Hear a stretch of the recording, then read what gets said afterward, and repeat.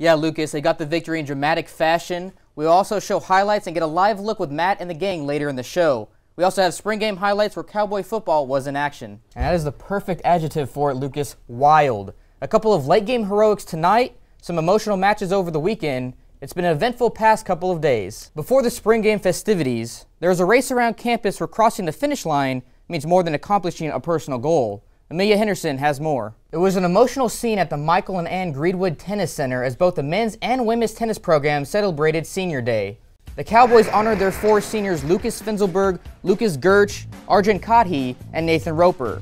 Onto the action, the 5th-ranked boys in orange hosted Tulsa and were looking to get the Senior Day victory. Starting with doubles play, 3rd-ranked duo in the nation Julian Cash and Arjun Kadhi made quick work of the opponent and left it to teammates Lucas Gertsch and Jurance Mendoza, where they would go on to win after this match point to give OSU a 1-0 lead.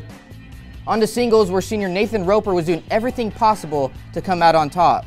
However, before he could finish, his senior brothers took care of business, with Gertsch and Kadhi and Cash all finishing Tulsa players in 2 sets to take the 3 points and come out on top 4-0.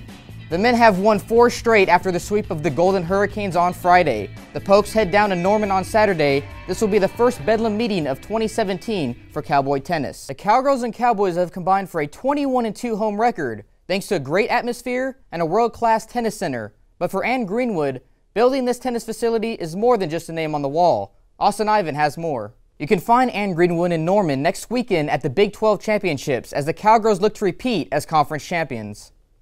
Welcome back to the Poke Report. Alongside Lucas Messina, I'm Tyler Segerman. Cowgirls softball took on Central Arkansas, and it ended in walk-off fashion. Always, and the Cowgirls are now 7-0 against the Sugar Bears of Central Arkansas. So the Cowgirls took care of business, and about 50 feet away, the Cowboys were in a battle of their own.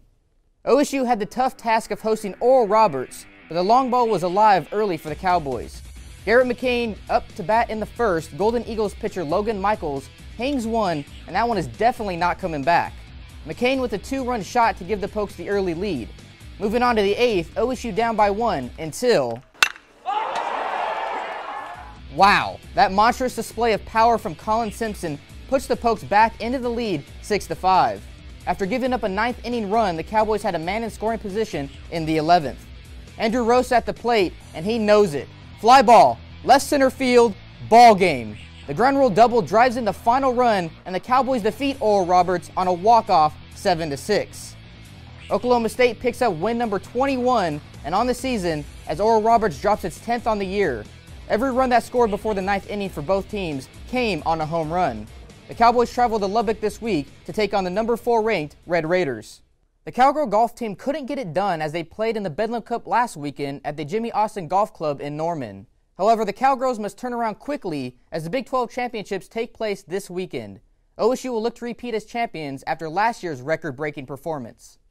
When we come back, I got a chance to sit down with the newest member of the OSU coaching family. You won't want to miss it. From Jawan Evans leaving for the draft to Jeffrey Carroll leaving and then coming back, Cowboy fans have been through a lot in this last month. Yeah, the one that might have been the hardest pill to swallow, but I think Oklahoma State is in good hands with Coach Boynton. I was able to catch up with the new head coach and found out what he will change in his goals for this program moving forward. Coach Boynton made headlines this week, snagging highly touted transfer guard Michael Weathers from Miami, Ohio. Well, a lot as you can see, but mine would be Chris Carson trucking that Red Raider defender, solidifying his final win on Senior Day. Unfortunately, this is the last broadcast of the year here on the Poke Report. For all of us here at the Poke Report, it's been a fun year. For Lucas Messina, I'm Tyler Segerman.